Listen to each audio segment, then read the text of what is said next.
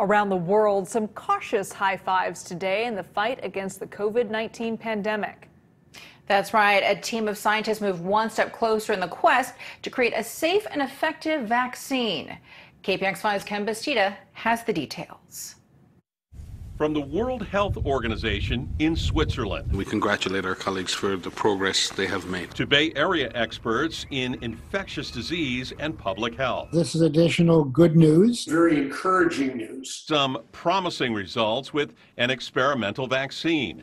This one is developed by University of Oxford and the pharmaceutical company AstraZeneca. We have found that in over 1,000 people, the safety profile looks rather good and reassuring.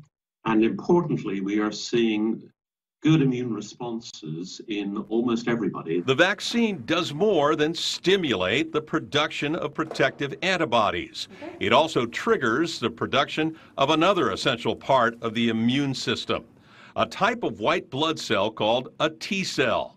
T cells spot infected cells in the body and then destroy them. The fact that this vaccine seems to stimulate both T cells as well as antibodies, that's very exciting. If we're candid, we'd have to say we're not sure which arm of the immune response is going to be most important in giving us clinical protection. The side effects included fever, chills, and muscle pain. Researchers saw the strongest immune response in 10 people who got 2 doses. As to what's next? The next phase is going to be really important in telling us whether this is going to be something that we can use in the real world. A much larger trial involving 30,000 people from around the world begins soon.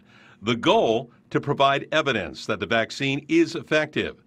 Until then, hunker down and do the drill. Wear a mask, practice social distancing, and wash your hands. It may be that the vaccine is going to come riding over the hill like the cavalry, but we just can't count on it right now.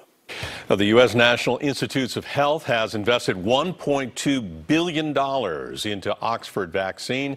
If it's successful in the larger trials, and that's a big if, as you both know, it may be deployed in the UK by September, in the U.S. as early as October. Veronica?